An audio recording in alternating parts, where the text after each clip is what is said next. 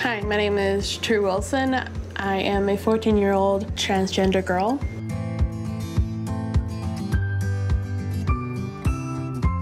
The first idea that came into my head that I was maybe transgender, I didn't know the word, but I think I was drawing a mermaid or a dress, and a boy in my class came up to me and said, "Why are you drawing that? That's a girl drawing. Only girls draw those things. You're a boy." And I'm like, well, maybe I'm not. And for the rest of the day, actually, I didn't pay attention at all in class because I was just thinking like, wait, maybe I'm not a boy. I've never heard of this before. Like, why do I feel like all of a sudden certain about this? And my mind was just racing with all these questions. Like, why do I feel this way? Like, do normal people do this? Like, is this just a phase or something? And it was a pretty confusing time for me because I was in like grade 1 or 2.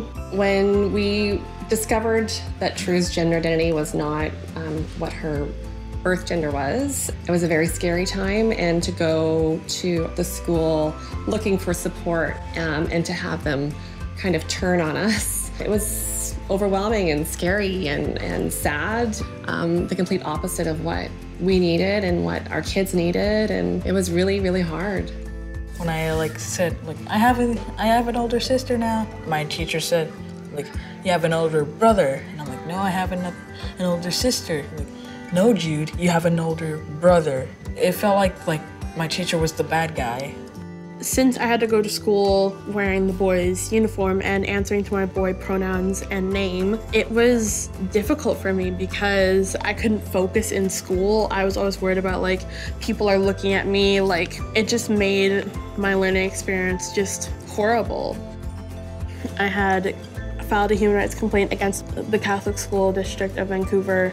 I won. We were able to make a policy that was accepting of trans youth. It just felt so good to know that the next trans person that walked into that school wouldn't have to go through the terrors and things that I had to go through. When we left the school that we were at and we went to the school that we are now in, it was overwhelming, the joy, and it was really emotional. Just sitting there with the faculty members, the principal, vice principal, and having specialists there saying, what can we do in a situation that things go bad? And what can we do in a situation when things are going good? So all across the board, they were educating themselves and being proactive. And to have it be a non-issue, to be met with, of course we're here. Whatever you need, we're here. Like that, a huge weight lifted off my shoulders. It's incredible. Yeah. I think it's important to learn SOGI language to better support the youth. At the beginning of class, I say to all my students, I say, okay, when we do names today, I'm still getting to know you. Can you tell the rest of the class what pronouns you use? Does everyone know what I mean when I say pronouns? And almost in unison, they all kind of roll their eyes back in their head and go, yes, we know what pronouns are, we get it, we totally understand. And I go, oh. Okay, so I'll start off. My name is Mr. Adrian, and I use him and he pronouns. We go around, and without even skipping a beat, the students had no problem.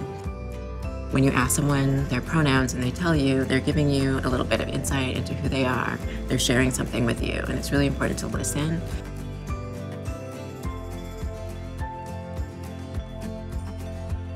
For people who think that it's too hard to use they as a singular pronoun, it's really important just to practice. Often for people when they're thinking about gender, there's fluidity, there's multiplicity, so sometimes they really is the right fit for a person.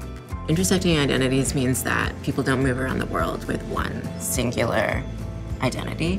The concept of intersecting identities is really beautiful. Me being gay, an immigrant, and a person of color, and I can't choose one being more important than the other part of my identity. A lot of these things intersect and really layer in terms of the discrimination that a youth may be facing, the stereotyping a youth may be facing. And if we know the full picture, we're better able to assess what this student might need in order to uplift them in the classroom and to really change their experience and empower them. For me, the advice I have for educators coming in on their journey on all things SOGI is to be really curious. I tell people all the time to stop and ask kids, who are you? Because teachers will say to me, what pronoun do I use when I'm talking to a gender creative kid or a gender fluid 17-year-old? And I say, ask them. It's all they want.